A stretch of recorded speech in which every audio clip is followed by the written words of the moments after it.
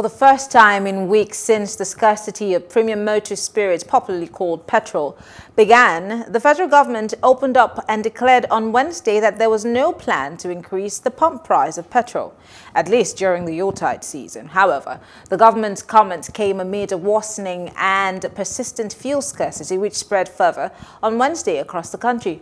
Also, the cost of the commodity rose to as high as 285 naira per litre in some filling stations in Abuja. Oil marketers stated that black market cost of petrol in Lagos had risen to about 450 naira per litre, while it sold for more than that price in some other states. But the government disclosed on Wednesday that there was fuel supply stock that could last the country for 34 days. Underline 34 days. Now, as concerns around fuel and the supply heightened, the federal government declared that it had no plan to increase fuel or petrol price, describing comments on PMS price and its availability as speculations. Well, joining us to break this down are, of course, normal Nigerians. This evening, we have Dayo Kayode, who's a political analyst, and Sonny Maduka, who's also a political analyst. Thank you so much, gentlemen, for joining us tonight. It's my pleasure. Thank you, Anne.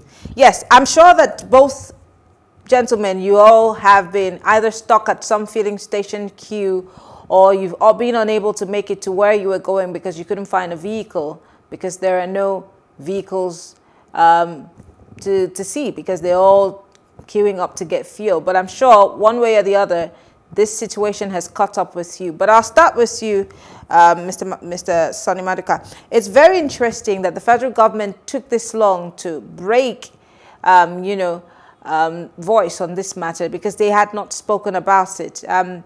We had seen a similar case some time ago, and then that was blamed on the flooding, that some of the trucks were stuck somewhere in Lokoja and they were unable to come this way.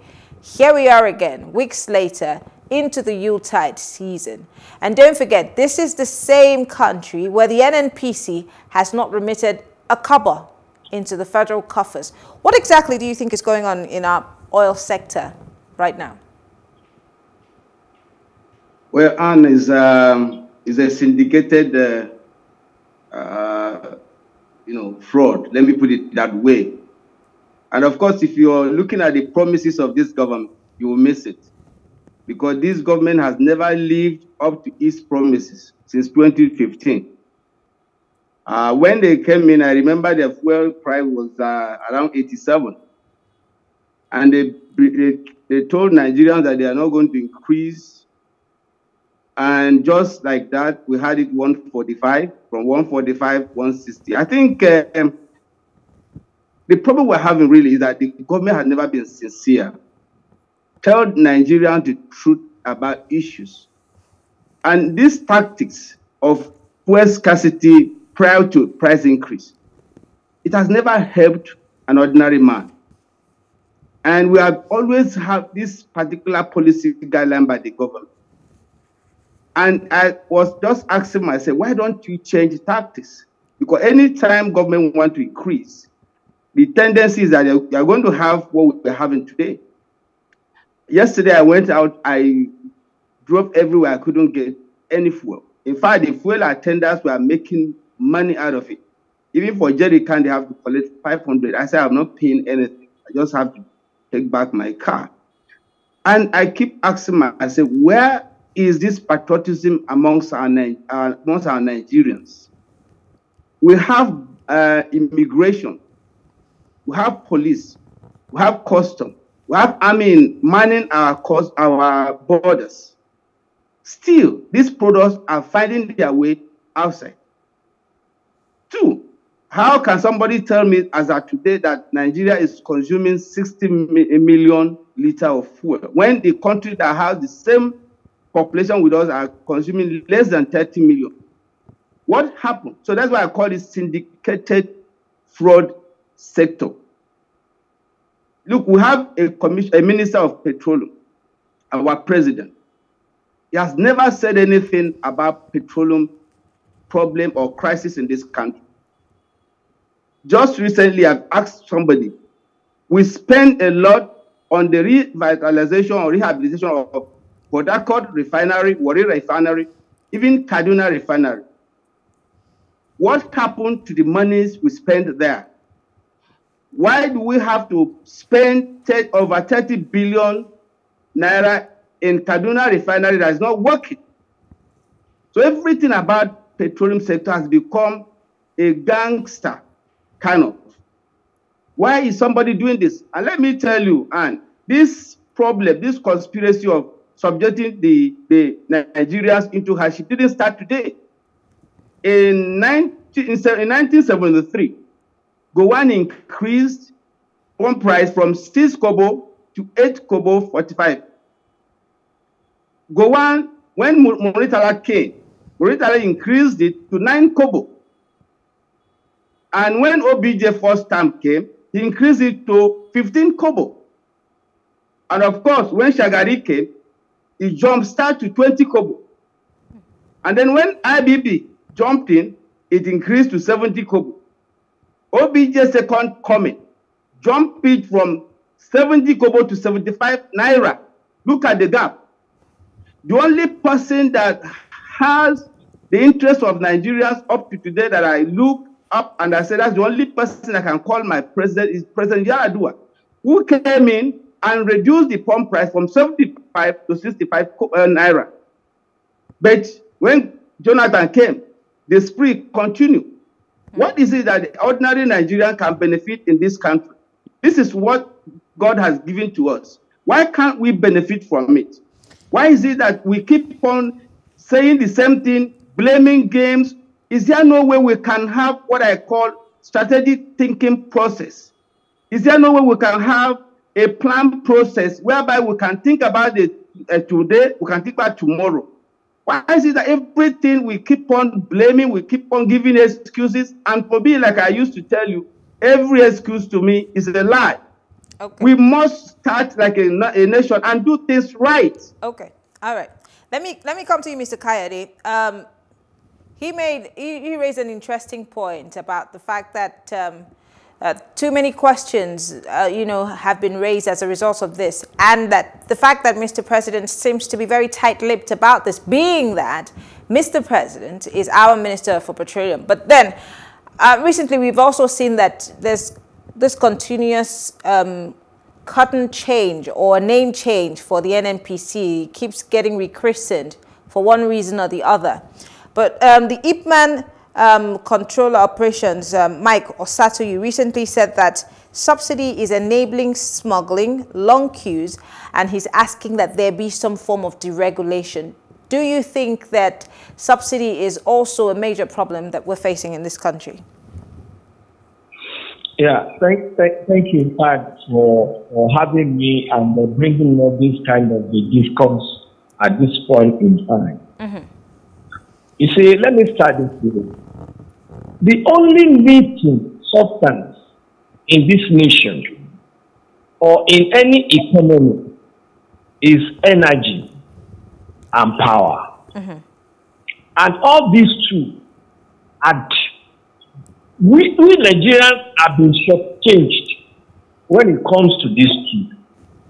And then when you now look at where most budgetary allocation are going to, it's still on these two.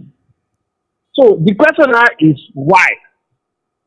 Now, let us now limit our discussion to energy, which has to do with petrol, diesel, and all that. When you look at our ability to upgrade our manufacturing industry, to increase our GDP, to ensure free flow transportation for the people, to ensure that people live a meaningful standard of living, it all depends on this energy. But then, we find out that each day that breaks comes with its own complexities and problems on this. Recently, NNPC name was changed, and they realized a lot of things there. And I came out to tell them, look, if you are changing this name of NNPC, it is not my own problem. But to what extent is it going to solve our energy problem? To what extent is it going to ensure that all these refineries are working to be able to forestall or ameliorate this incessant scarcity of wealth in Nigeria? To what extent are you going to bring about so many people having modular refineries here and there? But look at where we are now. Rather, it is a kind of a strategy to be siphoning our commonwealth. Imagine federal government telling me that they are not the one increasing pump prices. And then somebody else in NFPC was saying, look, some people are diverting this fuel, some people are smuggling this fuel. That's why we are having this problem. For goodness sake, is it you and or me that are getting ourselves to this smuggling and how do I put it now? Is it not them? Well, you know, were we not all in this country when even the Oga of Customs was giving names as regards those people that have been siphoning all these products? In this same country, I think the chief of one of these service chiefs said the same thing. Why are we not deceiving ourselves? Why is government further increasing the gap, the food gap between them and we, the followers? Now, all of a sudden, more price are now jumped from 175 to 250 to 260. The one I bought last week, which I'm now using little by little, 30 liters. I paid 8,000 to buy 30 liters. And that's the truth. So where do we go from here? Everything as regards this government is just all promises cancelled. And you now be coming to be telling us lies. I love the invitation that my visitor to your program this night said. Look at the way government had been increasing the pump price over the years, except Yaradua that reduced it. Was Yaradua having two heads to be able to know that yes, what we are paying for is too high? And look at this government when they were in the opposition. They were telling us that subsidy was a scam. Who is now a scammer? Are they not a scammer? Are they not scammers now? Telling us that they are going to reduce pump price to 45 naira. Is it 45 naira now? Immediately they enter, the first of all increase it to 141. I'm curious. And they were telling us that they're going to use the Kayode, I want to quickly, Mr. Kayode, I want to quickly come in. I want to come in there, Mr. Kayode. Talking about the issues that you have raised, whether it be the issue of the oil vessel that was found and destroyed at sea by the army and said that there was no need for an investigation, or whether it be the issue of the, stolen crude, etc., etc.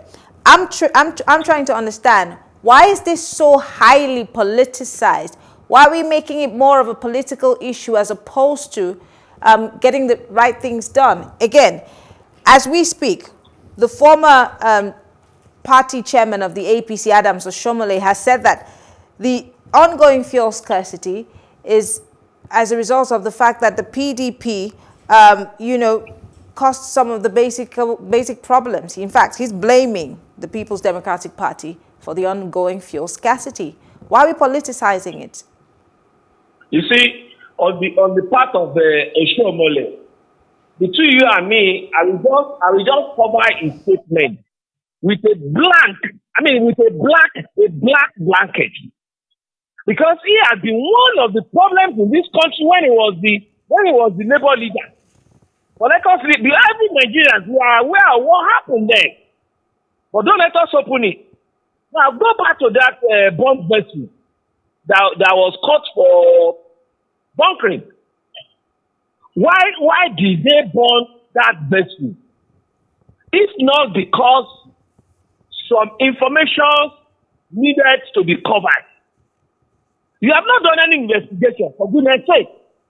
When you catch a thief, do you kill the thief? Or you first of all apprehend such a thief and then do a lot of investigation on such a person? And then you cut that, you burn the vessel. Okay. It's not for you to cover up some information as regards those behind the bunkering. So what information do we have about it today? Well, I think that's where the question mark is. But because we do not have too much time, Mr. Kayode, I'm going to quickly switch to Mr. Maduka as we wrap up. Where do we go from here, Mr. Maduka? Because it's very interesting, all of the things that we see play out on a daily basis. Questions asked, no answers, Nigerians in limbo. We're gradually getting into election season. As we, in closing, because we're out of time, where do we go from here? Will this ever be a thing of the past? Yeah, it will be a thing of the past when the government is sincere. I think Nigerians need a sincere government. Secondly, we need to liberalize the downstream sector. License those big companies that can bring in the product. As of today, it's only an NPC. It's not sustainable. They cannot do it. You're talking about a capitalist economy. It cannot be monopolistic. And that's what we are practicing.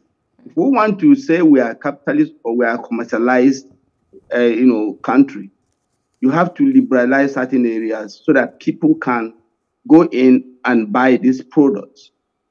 And secondly, we need to actually ask questions. Why should we build a refinery in Niger Republic and not in Nigeria?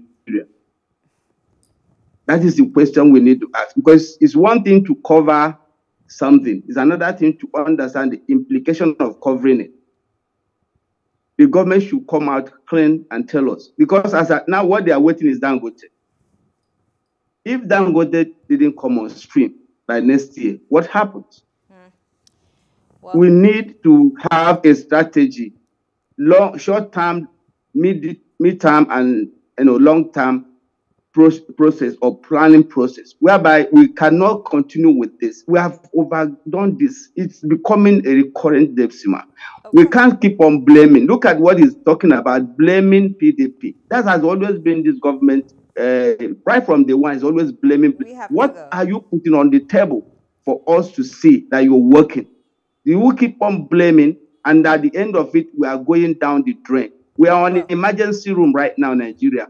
And it's unfortunate. We need people that can come out and do it. And then let me come to the last person. Let's put people who are really expert in whatever we want to do. Merit should be a watchword in this country. Thank you. All right. Thank you very much. Dayo Kayode is a political analyst, and so is Sonny Maduka. Thank you so much, gentlemen. Unfortunately, time is not our friend, but thank you so much for being part of the conversation.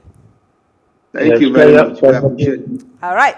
And that's the show tonight. Thank you, everybody, for being part of the conversation. Don't forget, INEC has displayed its voters register. Go to your local government area and check for your name and your information. If you haven't picked up your PVC, please make sure you do that, because that is your passport, like I always say, to a new Nigeria. I'm Mary Anna Kon. I'll see you tomorrow. Have a good evening.